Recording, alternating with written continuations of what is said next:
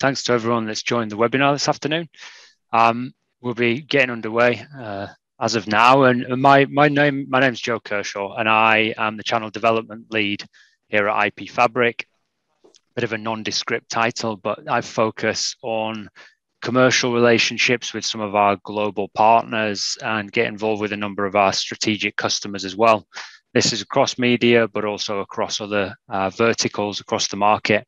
And I'll be bringing some insights from some of our media and broadcast customers and partners that lead in this space, from the US market to the more mature adoption markets in Europe and into some more conservative markets as well, looking at organizations across national television, across some of the top 5 streaming services globally that have adopted assurance, that have adopted network assurance, particularly from IP Fabric, and are applying this in their approach to network automation.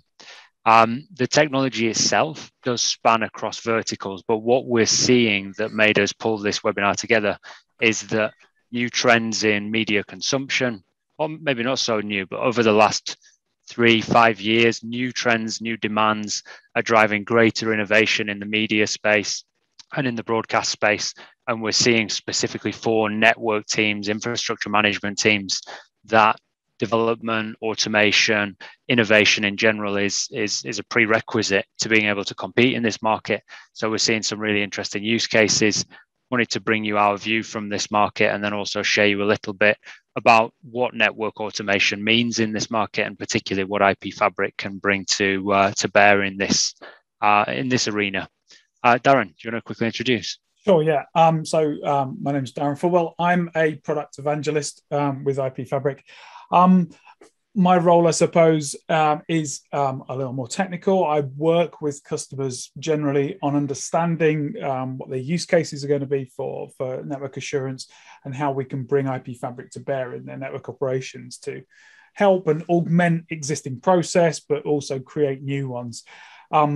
The main area, I suppose, with that is network automation, as Joe's already touched on. And I suppose for me, as an old school network engineer who's, showing the scars of many years of doing this stuff, network automation, I suppose, has really taught me that old dogs can learn new tricks, right? This is the way that we needed to do things had to change. And so here we are in 2021, where network automation becomes a thing. And it's a proof of how things, I suppose, can change is similar to the broadcast media industry. When I was a kid, right, this was a sight you saw often when you sat in front of the TV. I was a child of the 70s and the 80s, and in those days there were 3 TV channels, believe it or not, and a screaming cat in the background as well.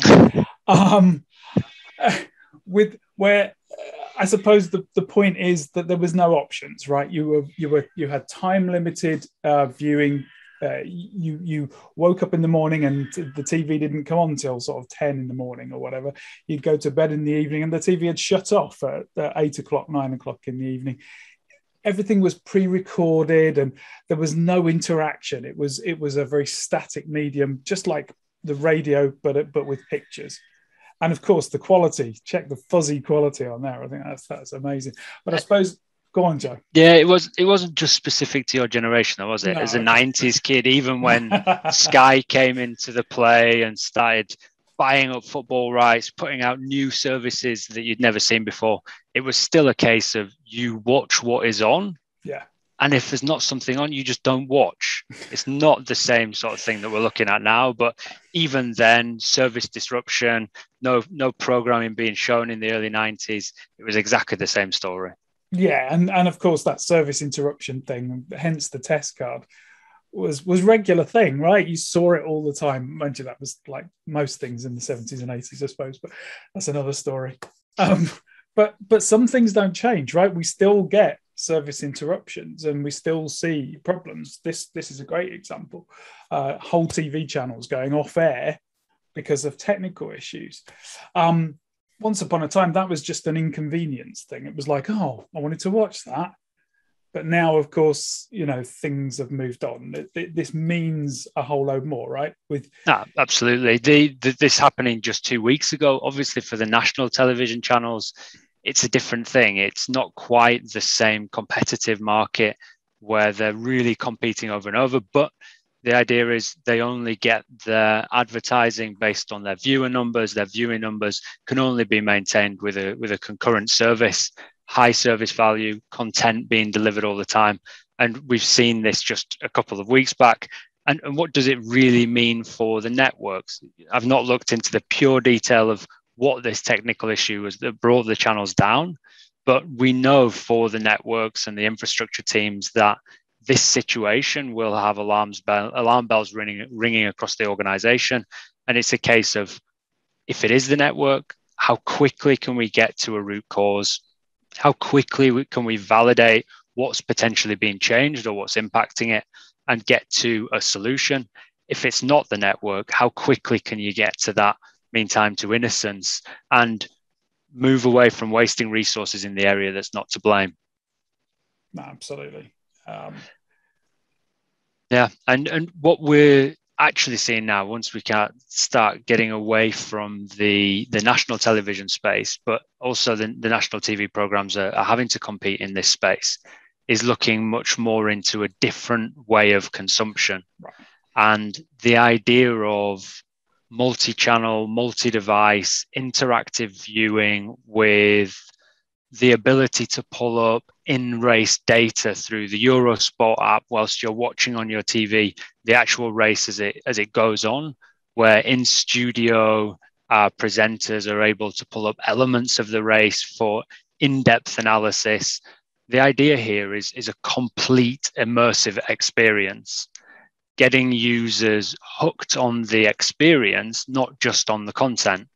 And if you see, obviously, Eurosport competing with Sky, competing with BT Sport and everything else within the market, it's about full user experience, full immersive based experience when viewing. And this is where the competition really kicks in.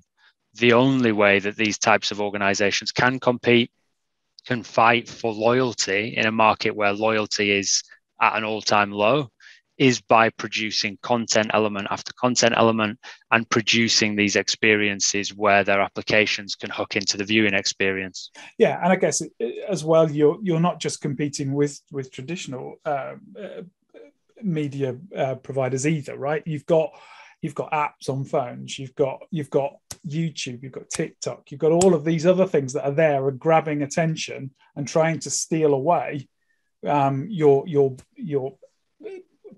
viewers from your immersive experience. So you need to do something different. You need to push the boundaries, and then if that experience is broken or isn't continuous or something fails, you're just going to lose those people and lose the hooks into their day-to-day lives, right?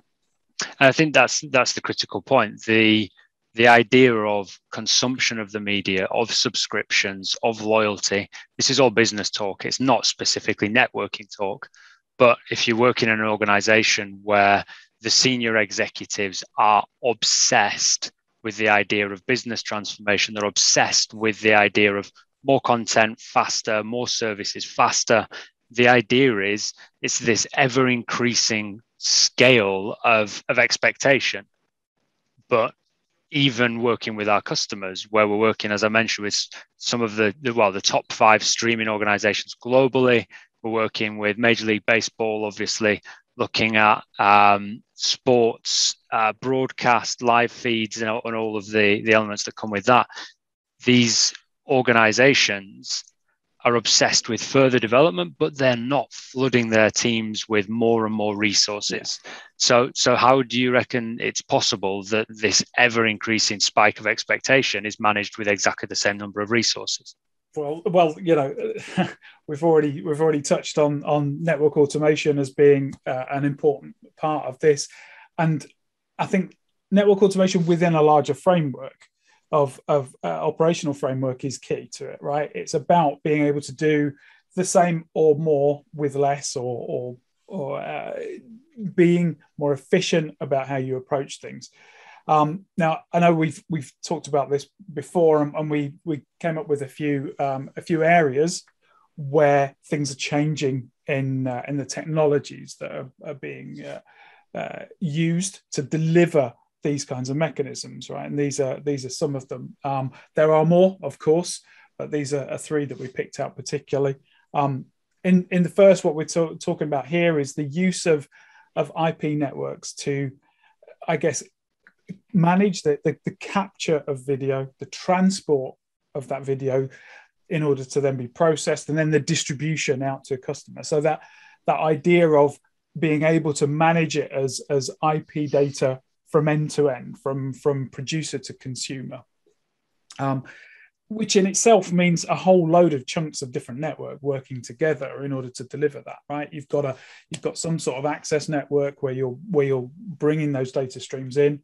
You've got to then get them into some sort of facility where they can be processed and brought together, and then they're streamed out to wherever the customer is located. And so there's wide area connectivity, all kinds of things involved there. So there's a lot to manage end to end in order to deliver that capability. And go on, Jack. You're going to say. Yeah, just thinking. And would you approach this kind of balance between trying to get the unlimited lake of data access that cloud could potentially offer, and trying to balance the amount that you would be adopting because of its impacts on bandwidth and latency? Right. That balance is only one element within this complex puzzle, and automation surely can't be the answer to all of this in like step-by-step pockets of isolation. This is the problem that you're trying to deal with, because network automation, the way that we've adopted it so far, has been very much focused on individual domains of network. And you have to get that oversight in order to really get the best from this. You've mentioned the cloud adoption stuff here, right? So cloud's great for piling storage, being able to basically have bottomless pits of storage where you can just put all of the data to process. But there's a latency involved in getting stuff to and fro, and there's a way you need to manage the security in the cloud and the connectivity that people aren't familiar with. So you've got additional tooling required, or you've got new skills that need to be learned in order to deliver that. So you're absolutely right. It's about being able to bring all of the different elements together to work in concert, and this talks to from an actual configuration perspective. It talks to orchestration and that sort of thing. But this is where assurance allows you to get the visibility of all of those areas, bring them together into one consolidated view of the whole environment to understand the impact of each of those different elements on that end-to-end service. And I think but just before we step into what assurance really is then, and getting into the nuts and bolts of it, although don't fear everyone, we're going to keep any demonstration pretty high level. I think the idea we want to get to is exactly that thing. The executives, the business, the product management, the content management are all looking at more, faster, better, and trying to capture that elusive loyalty from customers. Whereas the network engineers today are often looking at networks, devices, pieces, elements, WAN, LAN, DC, campus, whatever they're looking at it in elements.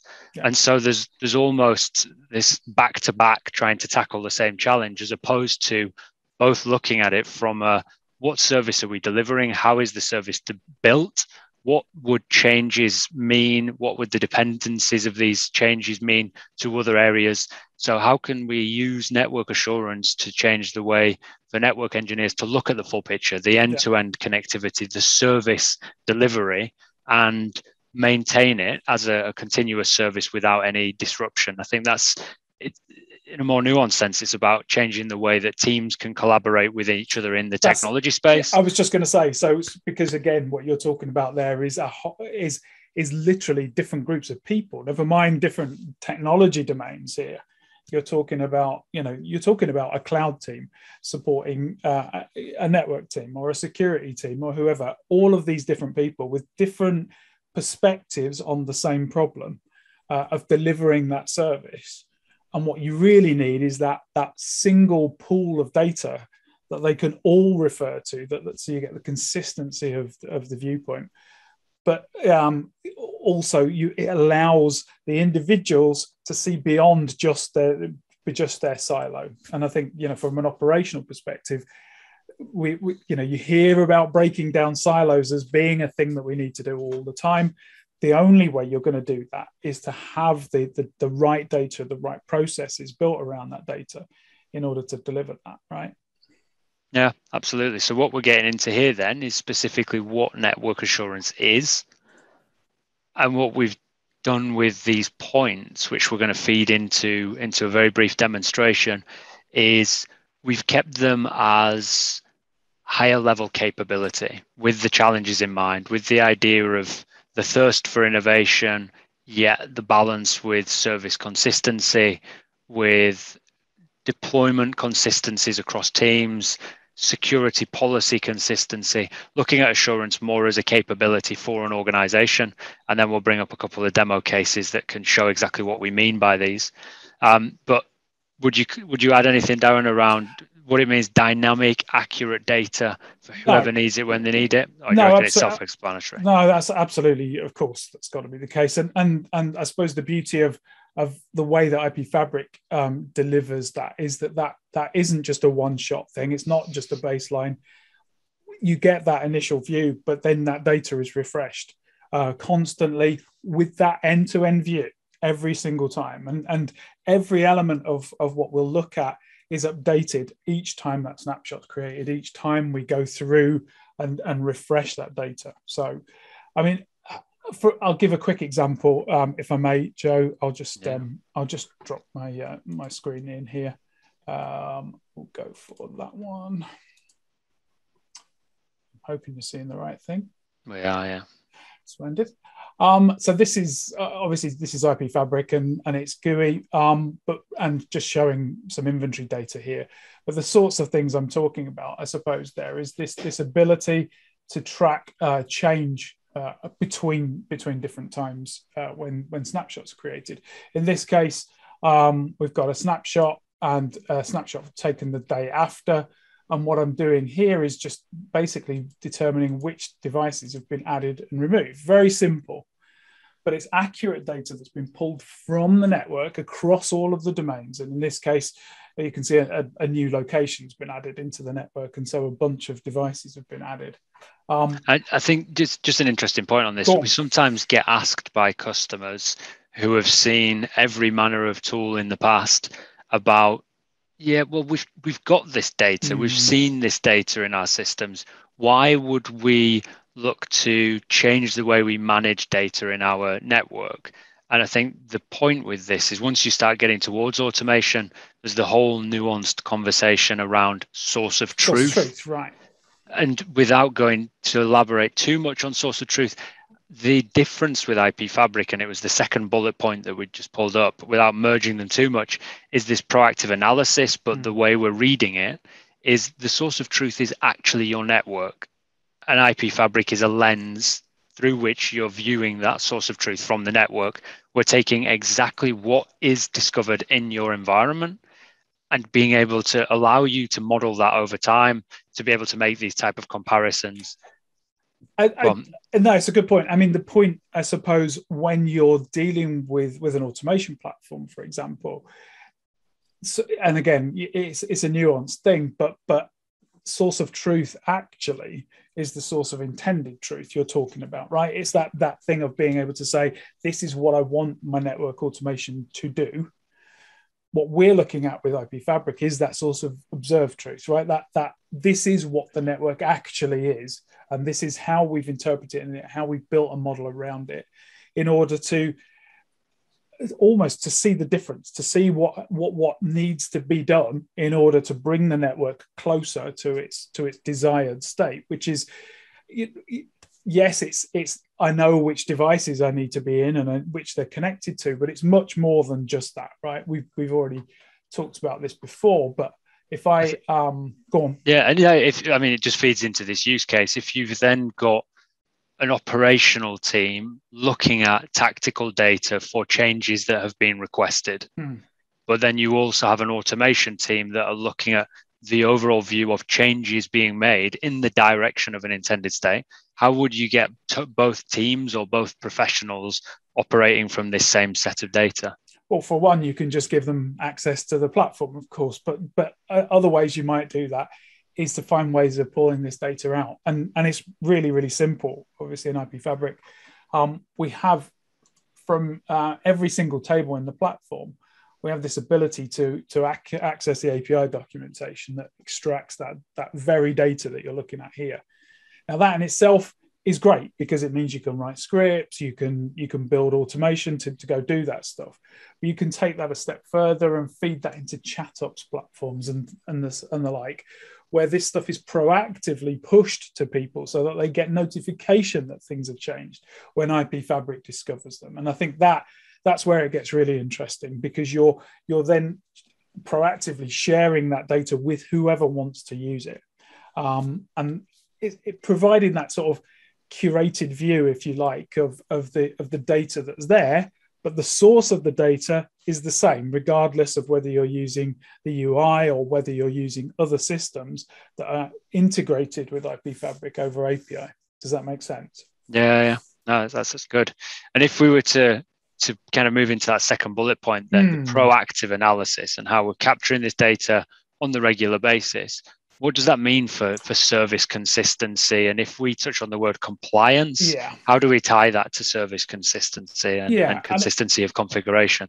I mean, this is the thing, right? So it's not just configuration that we're extracting, but that state data as well. So we understand how things are configured, but we also understand how they're behaving at that point in time. So we're extracting all of that. And what we're doing is we're pulling this data into tables in the platform, and you can see this whole bunch of technologies that I've got listed out in this menu here.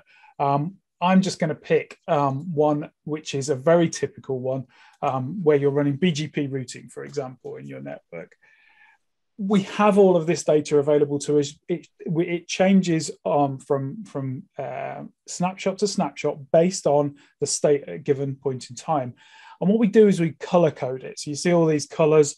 Looks a bit garish, actually, but there's a reason for those colors. They're there to indicate to us where things are compliant or otherwise with state that we're intended. Okay, so we have those intent verification rules that we list at the top there.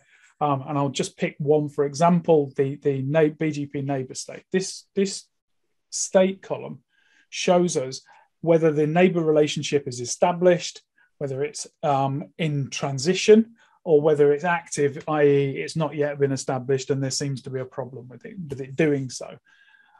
We capture that every single time we run a snapshot, so we know what state that's in.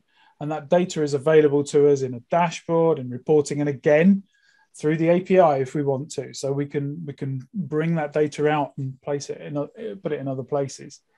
But we can filter the tables based on that. So if I want to know where there are all the active BGP neighbor, where things are trying to establish but not able to because perhaps only one end is configured, I can identify that list immediately and either provide that to whoever needs to go fix it, or we can perhaps raise a ServiceNow ticket off the back of that with that information to say, go fix these things.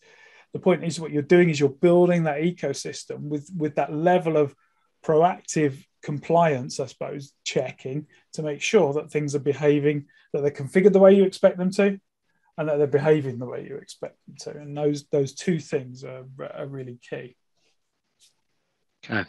And to take it back to the use case there of then applying this to service delivery in broadcasting, you get isolated projects run within network engineering that are specifically go off and do an audit for BGP.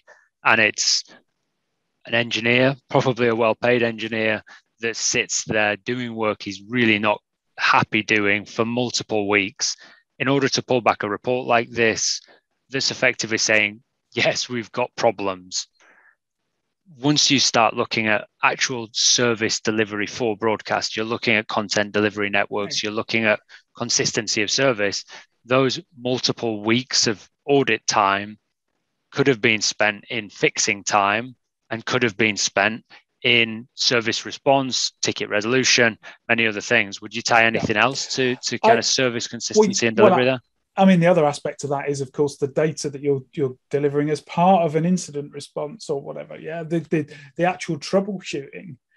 This is something. I mean, I was talking about this to someone the other day.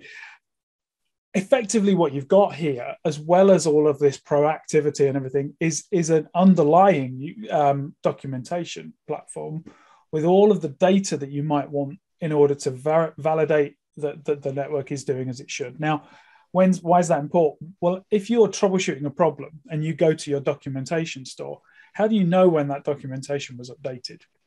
It might have been when the network was originally built and not been updated since, or it may have been updated a couple of changes in, but not necessarily accurately. So what you're having to do is each time you pick that documentation up, you're having to validate that it is actually correct before you can even start to do whatever troubleshooting you've got to do. Or you may not have the right detail in there, for example. So with IP Fabric's assurance, what you've got is a view of that documentation, which you know is up to date, which you can trust, has all the data in it that you need, and you can just get straight to work because you've got all the information to hand. You don't have to go building your own. You don't have to go mapping things out with a pen and paper because it's all here for you. When you touch on mapping things out, pen and paper based, when you talk about incident response, where you talk about these sorts of situations, the third bullet point, which there's no point me resharing my screen, was service level mapping for operations to be able to look at network resiliency in these type of situations. So if you're talking about pen and papering a service line within a broadcast network, what would that look like? Well, you've got our ability to perform an end-to-end path simulation across the network, right? So we can take a view of, and I'll show you I'll show you a couple actually. So this would be like a unicast conversation from one end of the network to the other. You've got an endpoint trying to talk to an endpoint and all of the devices that you're going to talk to all the way through. So this is a really simple version of what a packet flow might look like through switches, through routers, through firewalls in order to get to an endpoint. But we can take that a step further. You know, something that's very prevalent in media distribution in particular is multicast. And we have this ability to do a similar thing, but with a multicast tree. So in this case, this is a distribution tree from a particular host, and I'll just get rid of that and make it a little bigger, in order to get from a host out to all of the receivers who've registered to receive that multicast stream.